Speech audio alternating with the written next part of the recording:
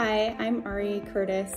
I participated in the Barnabas program from 2010 to 2014 when I attended the University of Texas, and from 2014 to 2017 when I attended the University of Texas Law School. Hi, my name is Lauren, and the ways in which the Barnabas program helped me specifically was that it really gave me something to look forward to when I was struggling with school or anxiety because of school. I had a Barnabas that was very into crafting, and she sent me a Afghan blanket, and in her note she said that she had prayed for me over every stitch, and it really impacted me and made me realize, wow, there's this person that I haven't met, that I don't know, it was anonymous, that's praying for me over every single stitch in this blanket.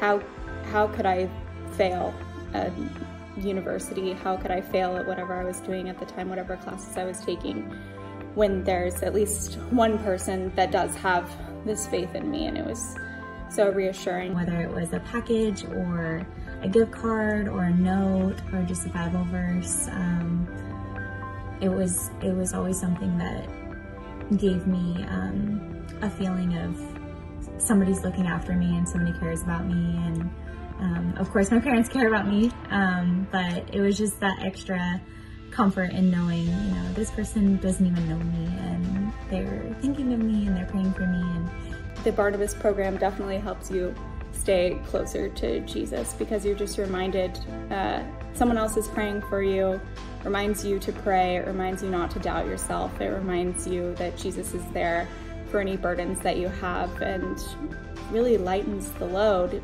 through these small care packages and notes.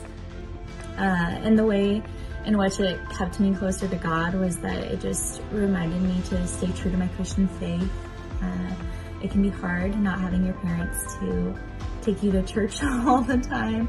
And so it just reminded me that, you know, I need to go to youth, or I need to go to Wednesday night Bible study, or, you know, whatever it was, and that God was always looking after me, and He always had my best interest at heart. And sometimes even the Bible verses would speak right to me based on whatever I was going through at the time.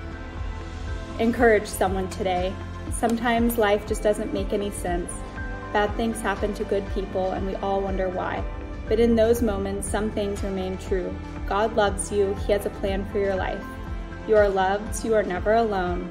And even the darkest night must lead to dawn. You know, I will always highly recommend to anyone wanting to be a Barnabas or being, you know, someone on the receiving end.